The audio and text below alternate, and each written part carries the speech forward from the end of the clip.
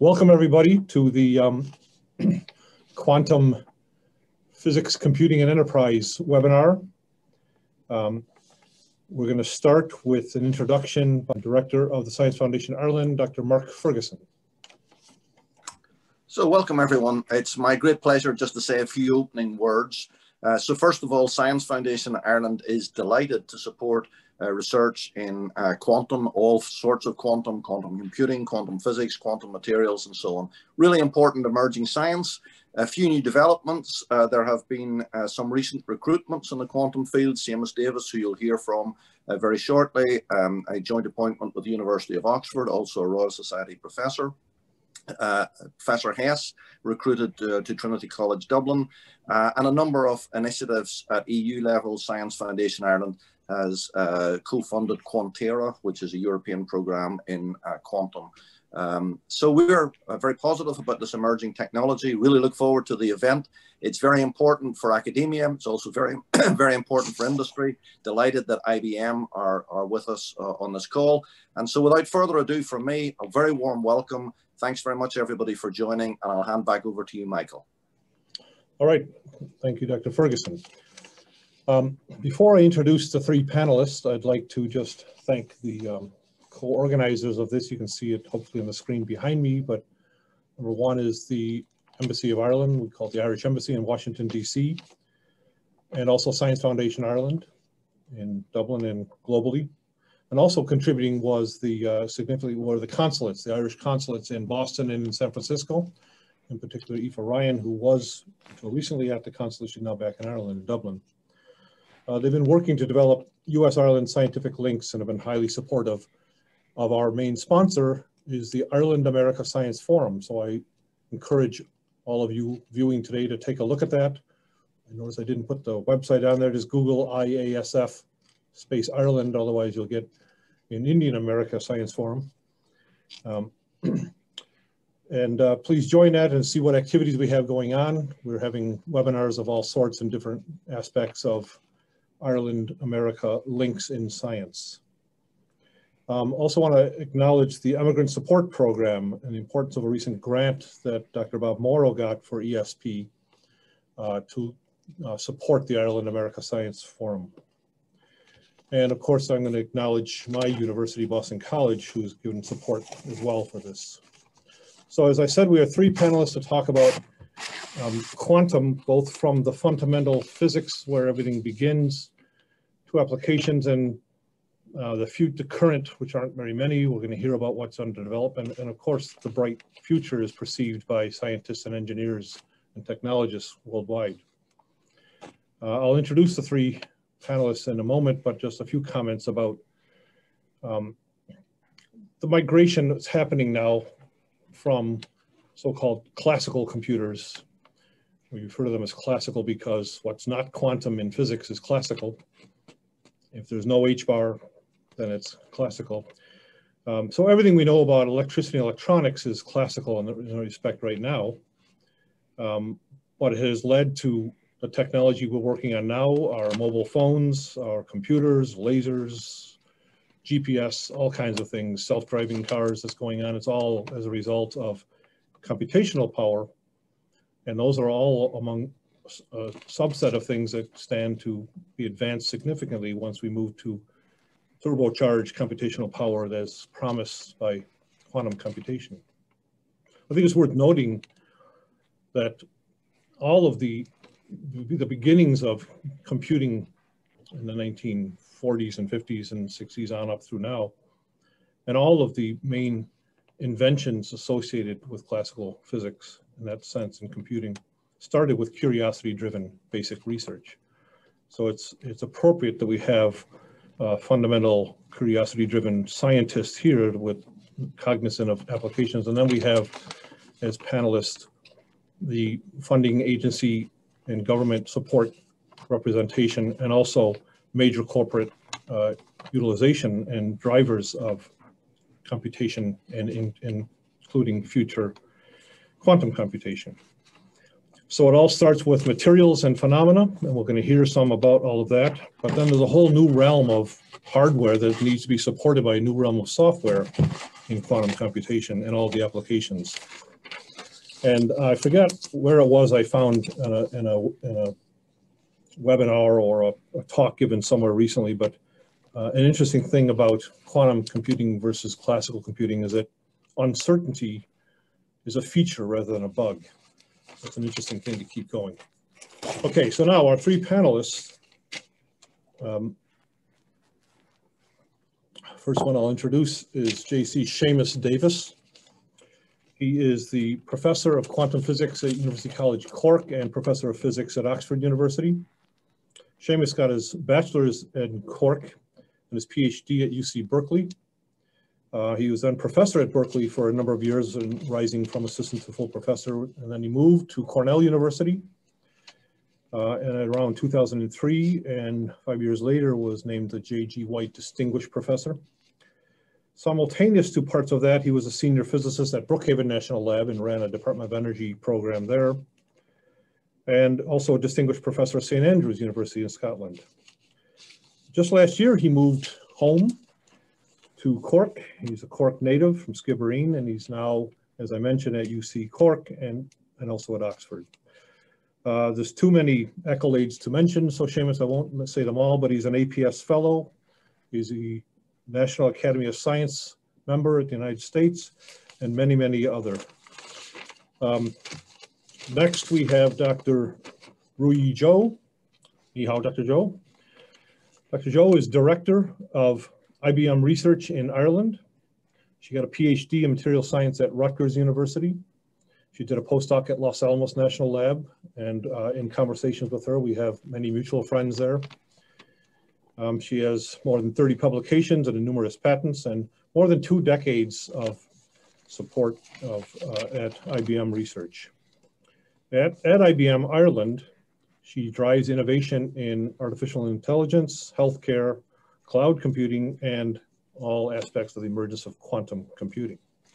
Finally, we have Dr. Kieran Shoga, Deputy Director General of Science Foundation Ireland. Kieran got his bachelor's and PhD and a PhD in quantum physics at Trinity College Dublin. He had 2 decades of effort at Accenture in both Ireland and South Africa. And while at SFI now, he's in charge of organizational strategy, corporate communications, and international efforts. So with that, I'd like to go over to Dr. Davis for some introductory remarks, and we'll cycle through each of the three. Just to introduce remarks. Basically, what is your role? What is your background that led you to the current role and efforts in computation or in quantum materials? And how do you see, briefly, your efforts merging towards creating part of the future? And then we'll come back with sort of group questions for everybody. So first, Seamus, please. Okay, I'm going to share my screen now, if that's good. Maggie, can you control that? There we go. All right.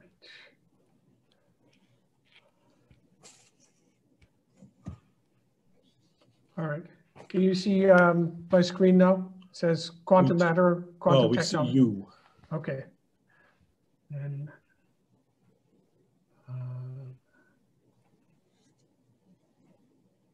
yeah, so the host has disabled attendee screen sharing.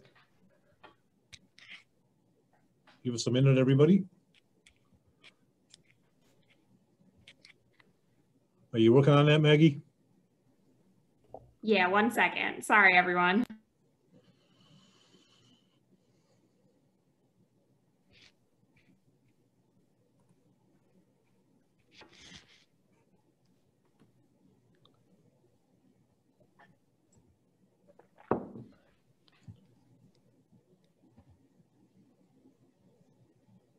I just set up all panelists. Hopefully that works. Try again, Seamus, maybe. Okay, hold on.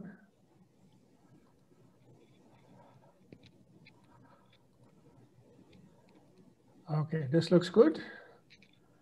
Now can you see my screen? Now we got it. All right, great. So my background is in study of quantum matter. And luckily for me, this is now becoming a central issue for quantum technology. So in answer to Mike's question, I'm just going to quickly make some comments about that. So, all of us know it has taken roughly 80 years to get from the first, programmable digital computers through these famous devices here to where we are now in 2020. And in terms of mainframe, we have extraordinarily powerful classical computers. Here's the IBM Summit. It's about several hundred petaflops. So hundreds of millions of billions of logical operations per second. An extraordinary achievement and an amazing tool for science and for many other applications. But there are many, many, many problems which are just not tractable by a classical computer. You could not simulate the biomolecule here is the spike protein on COVID-19. There's no way to simulate its existence from first principles with a classical computer. Similarly, your personal genomics, there's no way to simulate it. Search for new quantum materials, impossible. On the same scale, logistics of millions or billions of people cannot be simulated. Climate cannot be accurately simulated for more than a fraction of a day in West Cork.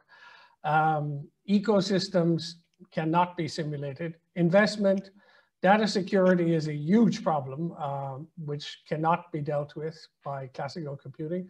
And of course, national security is a massive problem. So enter the quantum computer, what we're here to talk about. This is proposed to be a revolutionary way forward in data, in computing and in data management to deal with these and many other intractable problems for the future. Now, to understand how this thing works, often you're told, switches can be 1 and 0 in a classical computer and any number in between in a quantum computer. Well, I'm an experimental low temperature physicist. That's not how I think these things work. So I want to tell you how I think they work. So first of all, I have to remind you about quantum mechanics. Quantum mechanics is the basic theory which was developed to describe the internal structure of atoms. And then that was in the 1920s, 30s and 40s in molecules and materials. And then by the time 60s and 70s came, solid state physics. And finally, by now, 100 years later, quantum mechanics is entering information technology. It's based on the elementary idea that Schrödinger introduced that every object is actually not a point-like particle. It's some kind of a wave, a propagating, oscillating wave. And if everything is a wave, then it's possible to get interference between two waves, two identical particles. If they're in phase, then they add together. You get more of the same. That's not a surprise, but two identical particles, if they're out of phase and they add together, you get nothing. And that can't happen in the classical world, but it happens in the quantum world. Another thing is energy. So in the classical world, an object can have any amount of energy. If you imagine something vibrating like a violin string or a swinging, it can have any amount of energy. But if you use Schrödinger's equation, an oscillator like this can only have energies which are quantized, a list of energy values which are allowed and no other energies. Now, in that case, how do you get from one state to another? That was always a mystery of quantum mechanics in the beginning. If you're in some quantum state, how do you make the jump to another state? Well, this is Isidore Rabi. He showed that if you deliver some oscillating field, let's say if these were electrons, this would be a laser. And the frequency of this laser is set such that it equals the energy difference between the states divided by Planck's constant. Then you start to cycle between the two states. Essentially, if you take a Schrödinger cat picture, if the two states are dead and alive, well, you just cycle between dead and alive while this oscillator is on. That's called quantum oscillation. And finally, here's John Stuart Bell, Ireland's arguably greatest physicist of the 20th century. So he showed if you have two systems, each in its own state, if they're not interacting, well, that's fine. They're in their own states. But if they start to interact, then the system starts to cycle between all possibilities. So the live cat dies and the dead cat comes to life and cycles around and around. So that's it for my review of quantum mechanics, but there are 4 ideas here which are critical to the technology underpinning quantum computing. First of all, you can get quantum interference between states. Secondly, the states are quantized in a quantum system. Only a certain set of energy levels are allowed. Third, you can travel between them by using Rabi quantum oscillations. And fourth, if you have more than one system and they interact with each other, then they cycle between all possible possibilities. All 4 of these things are used in modern quantum computers. On the basis of these ideas, the technology for superconductive quantum qubits, which is the area I'm interested in, has been developed. So superconductors are macroscopic quantum states. They're metals which are of 0 electrical resistance or infinite conductivity. This is a magnet, but it's sitting on top of a superconductor, and it's held in position because the currents in the superconductor continue to flow forever without any current supply to keep the magnet floating above the superconductor. Now, how can that happen? If you think of this piece of material as a box full of electrons, all the electrons, if you're at room temperature, they're all in a variety of different states. Some are at high energies, some are at medium energies, some are at low energies. But if you cool down, eventually you'll reach a temperature where all of the electrons fall into a single macroscopic quantum state. So now all of the electrons in this brick of material are in one quantum mechanical state, even though it's big enough for you to see and touch. And it's on that basis you can make a quantum computer. Now there are many, many superconductors, thousands and thousands of them. And they range in, so there's a temperature that you have to fall below before they work. So that temperature ranges from near absolute 0 all the way up to room temperature now. Over the years, since the discovery in 1911, the working temperature of these materials has been growing steadily until in 2020, exactly 1 month ago, actually, Mikhail Eremets reported in Nature the existence of a room temperature superconductor. This is widely accepted. If you want to bet on the Nobel Prize in Physics, I can point you to a very good bet here. And the only thing which is surprising about this, or maybe makes it, you shouldn't rush out and invest in this immediately, is that the pressure of the material, which is superconducting at room temperature, is many millions of atmospheres. So we still don't have an ambient pressure, ambient temperature superconductor, but we're searching assiduously for one. Now let's turn to a qubit. How would a qubit work? You take 2 pieces of superconductor. Here they're aluminium. Here's one and here's the other. And you put an insulator between them. Okay, so maybe that looks like a diode to a semiconductor person, but it's not, because the 2 pieces of aluminium are each in their macroscopic quantum states. And the current which travels through this device, current I traveling through the device, is not controlled by the external voltage the way it is in a conventional device.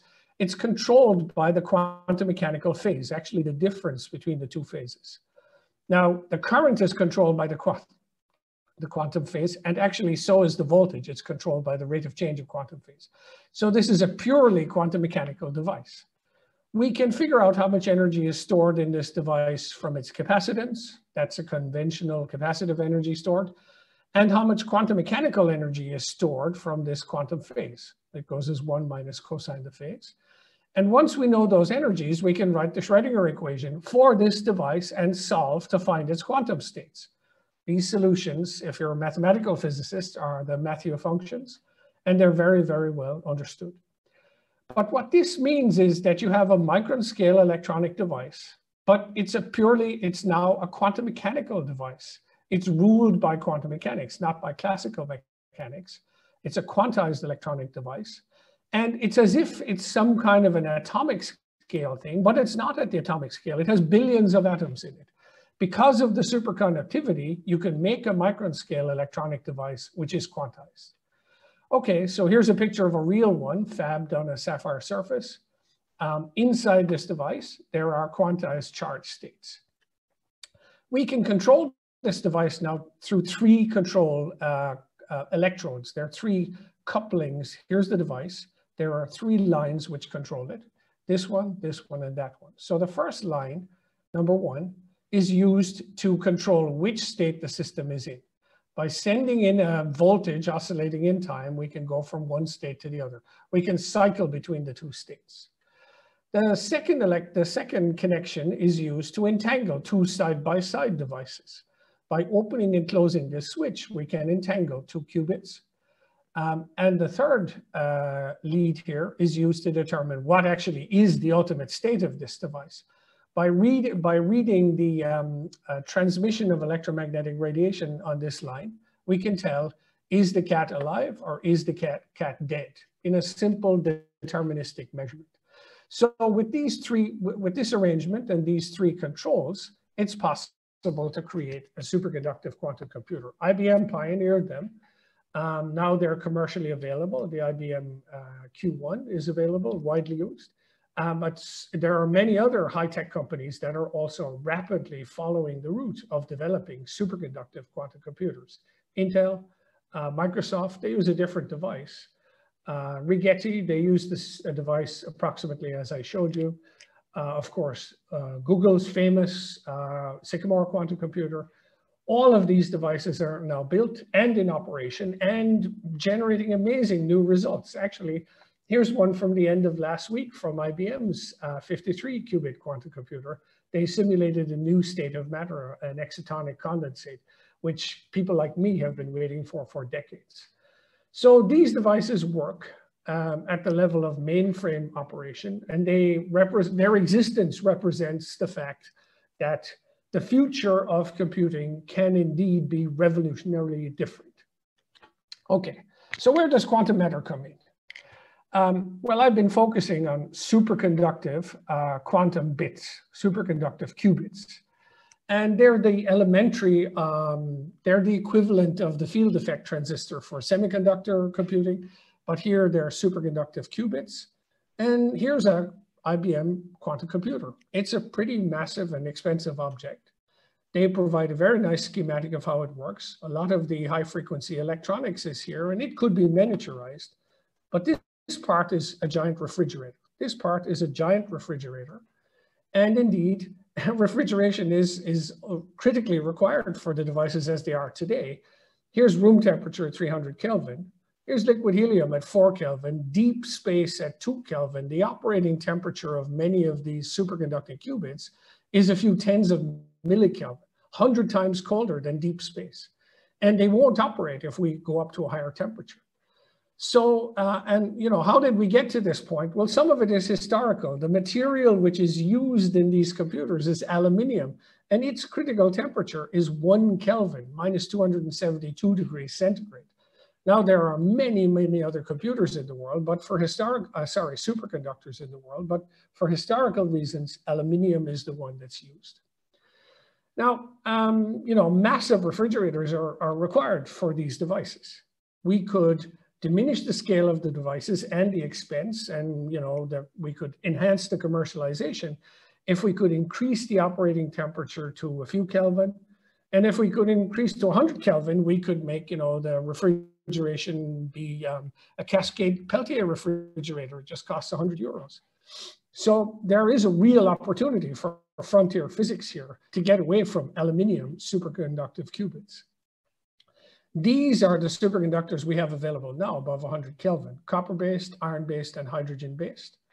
And the study of these materials is challenging and difficult for physicists. It's a fundamental question of quantum matter research. For the physicists on the line here, we usually start with a quantum spin liquid, which is an insulator, but a macroscopic quantum state, dope it with carriers to produce some strange metal state, and eventually, if we can drive that metal state into a high temperature superconductor, we end up in this phase. So that's wonderful, but we don't really understand how these materials work. So new experimental technology has been developed to examine the physics of these exotic compounds at the atomic scale. And much of my work is involved in that. So this is the surface of a crystal of high temperature superconductor, and each dot there is a lithium atom. Each one of these guys is an impurity atom. And over here, we have an image of those quantum mechanical, Schrödinger quantum mechanical waves. And they're actually different at every energy. So when I can run this movie and see the quantum mechanical waves in the material at every energy. this has proven to be an incredibly powerful new way of examining exotic materials and understanding how they work. And, you know, we're developing 2 of these machines now with sportive SFI in UCC in Cork. The labs are now built. We're beginning to build the machines just at the moment. All right, so in examining these materials, spending some time examining these iron-based and, these copper-based and several iron-based materials, we've learned a tremendous amount. But actually, the key thing we learned about these copper-based materials is that they won't work for high-temperature quantum computing because they have loads in the energy gap for the technical members of the audience. So we're pretty sure these guys won't work, but these guys might. This is iron selenide, a beautifully simple material. We can image and understand its electronic structure in minute detail in the superconducting phase. From that information, we conclude that this is a material simple, consistent with existing fab technology. It's a fully gapped S-wave superconductor, so it's consistent with fab for qubits. And we believe that it is a very good candidate material to provide a route forward to higher temperature superconductive quantum computing. Okay, so I'm going to wind up here. Everyone knows that, you know, to go from mainframe of classical computers took us through many decades of work, but eventually we go from one of these complex, expensive mainframes to the wonderful technology we have today. So, you know, for people like me, the long-term question about quantum computing is not does it exist or can it work? We already know that it exists and it works. The long-term question is, how can we get from this mainframe technology to compact, ambient temperature, commercializable, widespread usage quantum computers? And with that, thanks very much. And I look forward to getting some questions later. Thank you.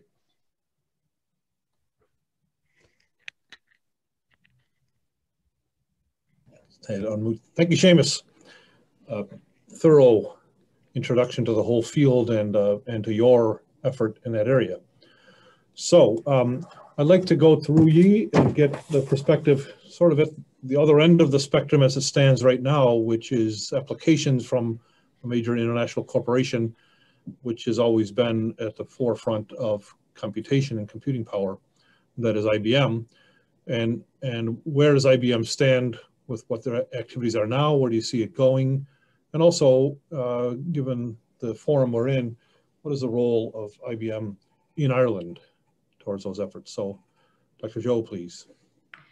Yeah, thank you very much. And I would say, and I'm super excited. Also, I'd like to thank Seamus for the wonderful introduction, and a lot of IBM technology was covered in there already. And also like to share with you my motivation to, you know, form a material scientist and worked on low temperature superconductor, namely niobium titanium, and niobium-310. I'm sure you see those on Seamus's slide. And my postdoc work is exactly on those high TC superconductors.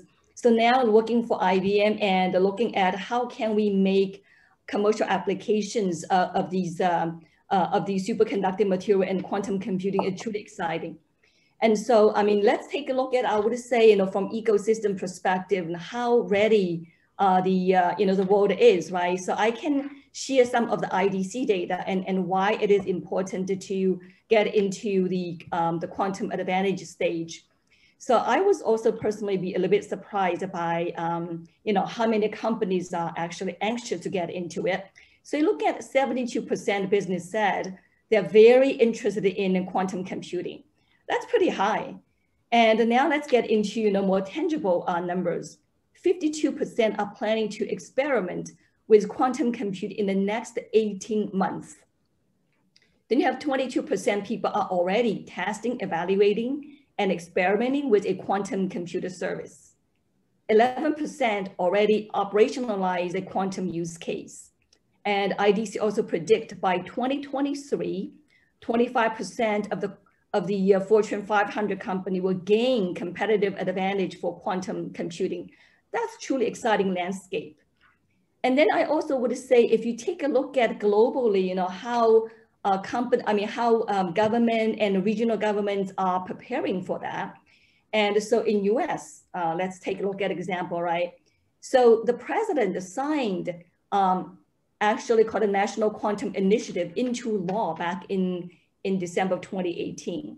Now in Europe, I think many of you already know the Europeans Quantum Computer Flagship Initiative started also in 2018. Now you have Japan, another very, another country very eager to gain advantage in quantum computing. There was a Tokyo Statement on quantum cooperation with the US that was signed in December 19, 2019. And so these are examples of how different nations and regions are getting into quantum computing and provide us very strong support. From IBM perspective, we're looking globally. And so we are looking many different areas. And if you take a look at it, right? So back in 2017, we launched the called IBM Q Network. The idea is to build a global ecosystem. So as of today, we already have 247,000 users globally, and they ran over 450 billion, this is not million, billion quantum circuits. And as of today, we have 29 quantum computers. The nice thing about that is you can also access these quantum computings without a cloud technology, through the cloud technology. And we also build more than 130 clients and partners, and also collaborating on the 30+ applications, many different application areas. And we also released Qiskit, which is an open source quantum computing programming framework. And also together collaboration with scientists around the world. And there are over 400 scientific papers. So that is actually very exciting in terms of the landscape and also, the ecosystem around the world in different areas. I also like to share in terms of the application areas where we are. And I think some of those are very relevant to, to Ireland, because given a lot of those industries are right here in Ireland. You're talking about those very promising areas where we can take advantage of quantum computing. You have chemicals and petroleum is one area, distribution and the logistics another area, and also financial services. And there are other areas also very promising when it is in healthcare and life science, and also as well as the manufacturing.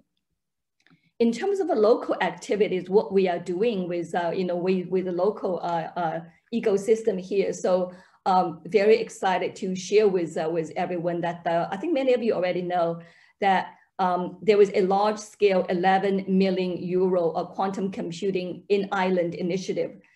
Thanks to, SFI and other Irish government, they put in quite a bit of money, 7.3 million euros was the DTIF fund. And so in this particular consortium, we call it, and so we are partnering with some leading companies, enterprises, and the leading institutions, and also startup. So in here we have MasterCard, and we have 3 leading institutions here with Tyndall, UCD, and Maynooth, and also 2 startup, Equal One and Rockley.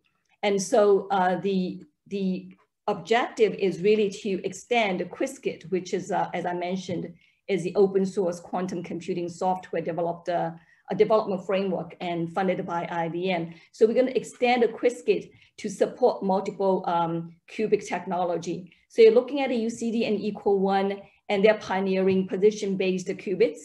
And Tyndall and also Rockley, they've been focused on the photonics qubits. And Seamus also mentioned additional new hardware and new devices will be coming up pretty quickly.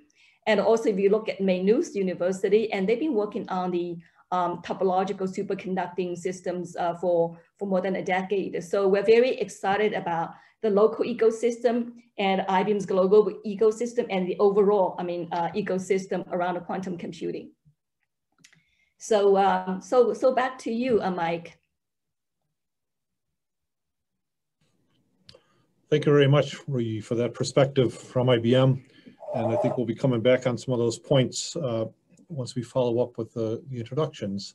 But with that, I'd like to take it over to Dr. Shoga and the perspective from the Science Foundation Ireland as it represents researchers in Ireland and collaborations internationally, and also the perspective of government funding. So, Kieran. Thank you, Mike. So, and I think you've teed us up very, very nicely with Seamus setting things off in terms of the context of quantum computing and quantum technologies and the sort of the investment there in the early stage of research. And then Rui has literally painted a very compelling picture of where it's going and that sort of industry investment and industry excitement about quantum. So then from an SFI perspective and from an Irish government perspective, the question then we're tasked with is really to understand what we do about this and how we join the dots. And essentially that comes down to just two core questions. Where are we going as a nation in Ireland with quantum technology? And secondly, how do we get there? And we've started having these conversations to see how we make those connections and how we answer them. As Mark said in his introduction there, we do have a set of core skills and a critical mass that is developed in quantum technologies in Ireland. We're still a small nation, a small country. So, that's both a disadvantage and for us, it's an advantage. And we've focused on how we can use that sort of agility, that sort of small degrees of separation in Ireland, and really make that advantage in sort of joining up how sort of researchers, policymakers, and industry can make this thing happen as a country. So some of the things we've talked about, it's easy enough in Ireland to get together all the sort of the core actors in quantum technologies. And we put them all into a room actually earlier this year to ask ourselves that question, what does it mean for Ireland? Sort of a little bit of a SWOT analysis. What have we got? What's in the country? And we are surprised, or sometimes when we look at this, just how much strength we have in the country in quantum technologies. We also have as a country, if you think about the companies that Rui alluded to there, we have a very ICT heavy country and economy. We have a lot of pharmaceuticals in the country. There's a lot of interest. And every other day when we talk to industry players, there's a sense of when you're doing something in quantum technologies, we want to be part of this. So that interest, that draw is there. But at the same time, we're a small country, small budgets, so we have to box clever. And, we sort of see ourselves a bit of a sister agency to the NSF. We don't have anywhere near the budgets of the NSF. So we have to ask ourselves the question, so how do we go along in this journey? What is the unique thing that Ireland brings to the quantum technology story? And that's something we're working on right now. So we start off, we create a quantum advisory group that's nationally focused and represents all groups that way.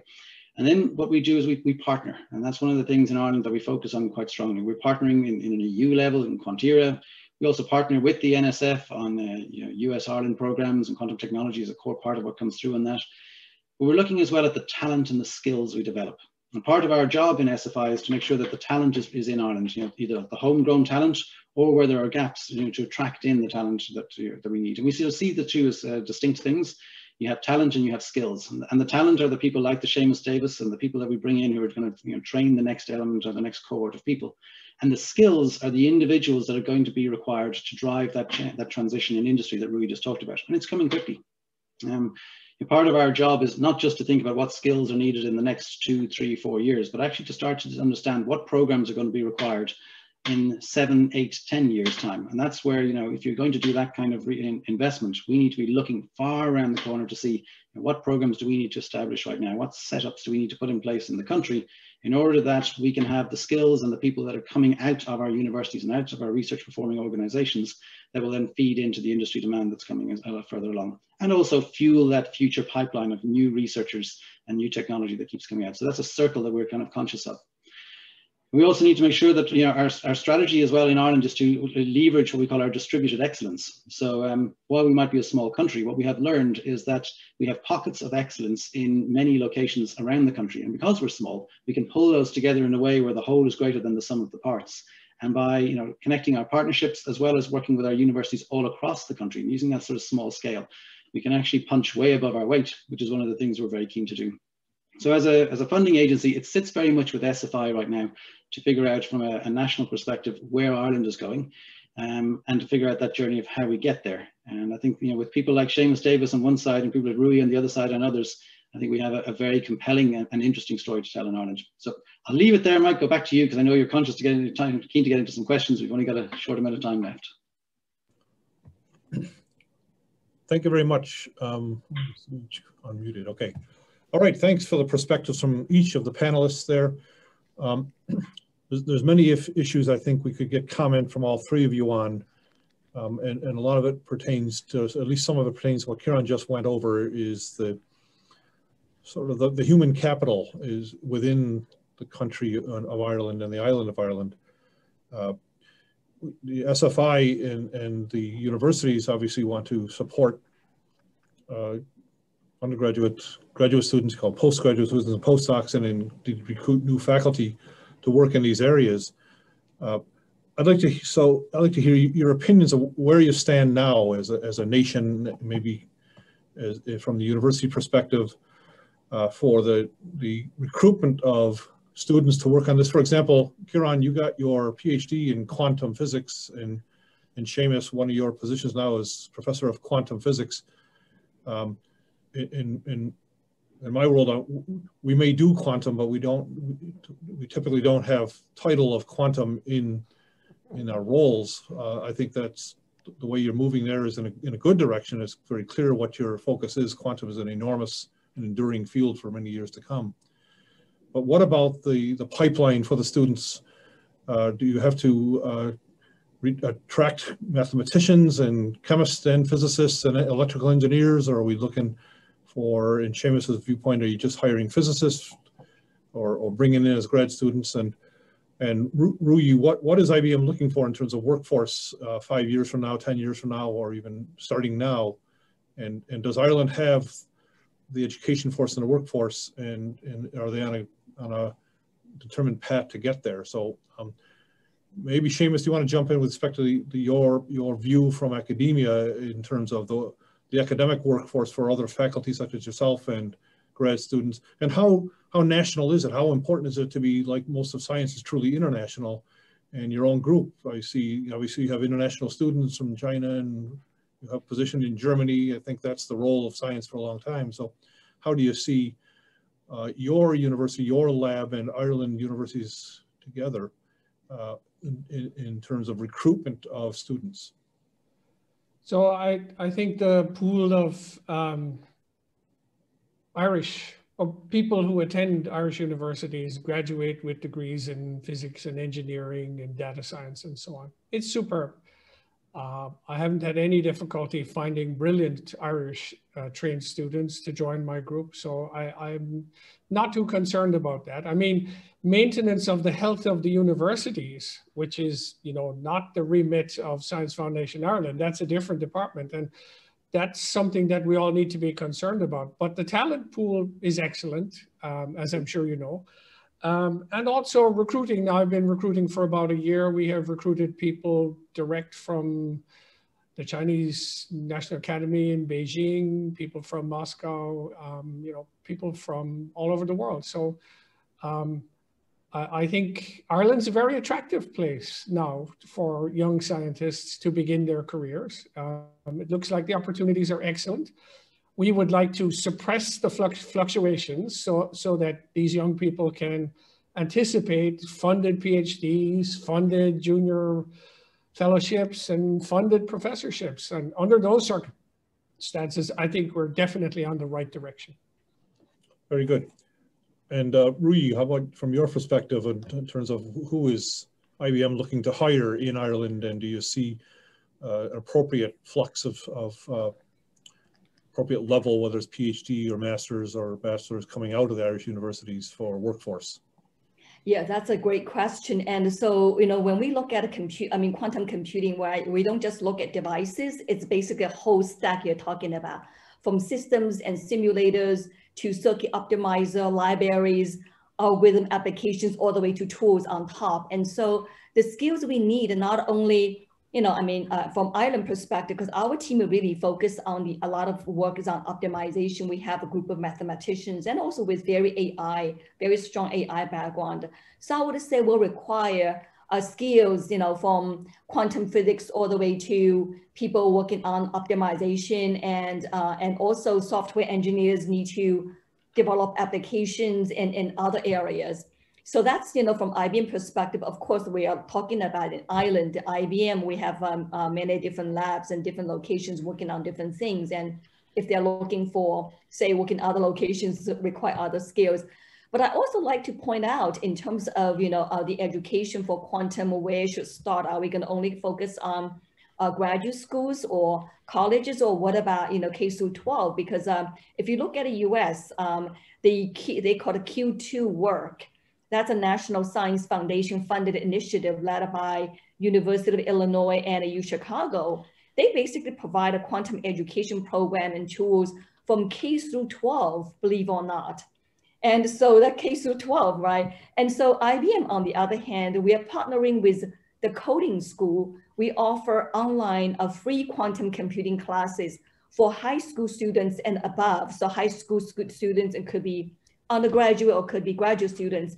And we offer up to 5,000 students. And so already started October last month, and it's a 1 year. It's going to finish May of next year. So I think, I mean, from the near term skills requirement, and also we need to look at longer term. So we're also looking into beyond just college. What about high school or even lower? Even younger students. So that's my comment in terms of the near term and longer term. Thank you, Ruby. It's very exciting, this new program you have there. Kieran, do you have some comments on that from the SFI perspective then? Yeah, I suppose. I mean, it's really great to hear from people like Seamus that, that you can get top talent, and it's something we've always believed in, that Ireland has, a hotbed of really top talent. But I suppose we're not satisfied with that being enough. We always want to go further, push harder, and so there's a lot of good top talent there. We want to make sure that we push our programs that we have for PhDs even further, and we want to grow the homegrown talent, attract in the other talent. But when a PhD or a postgrad is working in Ireland, we want to make sure that they become the most sought after PhDs in the world when they finish with their grad programs with us. So we're working on a sort of a frameworks of PhD programs that will be cohort driven, that are really about focusing on getting people ready for whatever they're going to do next, getting them industry ready. So we're looking at doing cohort based PhD programs, getting industry involved in those, making sure that the academics are sharing them across different universities, and really making sure that those PhDs come out very much ready to hit the ground running. So I suppose it's a combination for us of that recognizing the talent, getting really good programs there, growing the homegrown talent, attracting in more, and making sure that as we look further around the corners and further down the road, that we're always sort of filling the pipeline with talent, because at the end of the day, we know talent and skills, that's the key to everything. Very good. I think it's very exciting to see the ecosystem built from all three perspectives here, and it's growing. I think an important thing to think about, and you've all touched on it in various ways, is sort of the scaling of this. I mean, if you're going to build a fab to make these things not on 1, 10, or 50 qubit, but large scale, we have to either build new fabs or tweak fabs that are built for conventional semiconductor systems. And in parallel with that is, and it was brought up also by a viewer here, is a projected cost curve against the economics of scale. So this scale of the fab to scale the whole technology. And of course, that harks back to some of the comments in Seamus's presentation about low temperature versus more amenable higher temperature. And so IBM must be thinking of this all the time, is how do we scale this? And a lot of it might depend on the material science and the fundamental physics of the likes of the Seamus labs. But how do you see the timeline for that, Dr. Zhou, and including with respect to the economics of scale? Yeah, I don't know if I can comment on the economic scale of that, because I'm not really involved in the costing and those information. But in terms of the the scalability from the technology perspective, we just published our quantum roadmap. I think it was 2 months ago in September. And so if you take a look at it, back in 2019, we released the 27 qubits, and 2020, by the end of the year, we're targeting to look at the 65 qubits. And our commitment is by 2023, we'll have over 1,000 qubit. So that's a roadmap we have. And so, just give you perspective that, of course, that also requires the scalability of the dilution refrigerator, because that's very important as the system getting bigger. There are not commercially available dilution refrigerators. And so we need to design and build our own in order to cope with the roadmap that we put in place. So that's a comment I like to make, but I don't really have the the cost information. And another scalability I like to comment on is unlike the low temperature superconductor that I worked on quarter century ago when on my PhD work, where you need to basically install the device. Doesn't really matter, it's MRI or the nuclear magnetic resonance, the analyzer. And for quantum computing now, we developed the technology. People can access IBM 29 systems via web. So as long as you have internet access, you can actually get on a quantum services. You can use IBM's quantum computing. So that also removes the barrier for some of the scalability constraints. All right, thank you. And I guess, Seamus, you did touch on, you're now moving towards the higher temperature and selenide superconductors. It's maybe not appropriate to say, when's it going to be ready? But we heard this in the early days of superconductivity. When are we going to float our trains on high TC and the like? And we're not there yet. And so 30 years later. So I'm not asking for a timeline, but I'm just asking for, aside from major breakthroughs, of which maybe last month there was the beginnings of one with these high room temperature, if they can mimic what it took to do that under ultra high pressure at lower or ambient pressure, world will change rapidly. But absent that type of breakthrough, what sort of time scale do you see transferring the likes of what you're developing out of the lab into startup companies or whatnot to start building quantum computers? To answer that question, we'd need to get more attention from the great millikelvin-based quantum computing companies of the world, because they're focused on the technology that they chose 20 years ago to do the miraculous work that they've done to reach the present point. It's often very difficult to say, I love your fantastic aluminium-based quantum computer, but I think you should get rid of it and replace it with an iron selenide-based computer, which will work at 100 times higher temperature. That's a big shock for strategic planners. But for people like you and me, it's our job to think that far ahead. And I suppose we need the scientific and engineering ecosystem to become a little bit more mature so that it's possible to address those issues now rather than waiting 10 or 20 years before they appear to be ripe. Yeah. Okay, and as to the timeline, iron selenide superconducts above 100 Kelvin now. So the time Kelvin is now. Yeah, very good, thank you. Now, Kieran, you have a different, maybe a broader perspective in that the SFI probably funds academics working on aluminum or aluminium, as you say, junction superconductors, but also it was mentioned there's photonics and there's ion. And so what do you see in the pipeline out there for the types of academic labs that are developing for other than superconducting qubits? Yeah, it's a great question, actually. And it came up in the discussions when we had a number of our colleagues together in the room there that I talked about last January, because as it happens, we have research professors sort of with labs and cohorts focused on probably 3 of the main competing areas between superconducting ion and photonics. And there was a lot of discussion in there. And interestingly, everybody sort of is looking to see the direction of travel, where it's going to go, which is going to land first. Many of them are being pursued in parallel. I think it's probably a bit too early to call which is going to land where. There's a lot of focus on the photonics space at the moment. It has a lot of advantages to it. We have some very, very strong photonics capabilities. Quantum entanglement in the photonic space is something that's been there for quite some time. Probably, arguably, that is the starting point of much of the entanglement, if you think back to the early experiments of where it came from. So I would say it's probably too early to call exactly where it's going. We have at least, we have 3 of those covered in some of the core and the main research labs in Ireland. We were pursuing all 3 in parallel, but also keeping them connected and talking and sharing the knowledge and the information so that we sort of see what we can learn from each. It's an interesting one to watch over the next couple of years. Yes, thank you. It just occurred to me, I guess prior to last week, I would say it's waiting for the cure for the virus coming out there. We have all these different companies trying different technologies, and whoever gets there first may not be the long-term winner, but at least we have 2 to look at right now. At least in the U.S., there's several in every other country.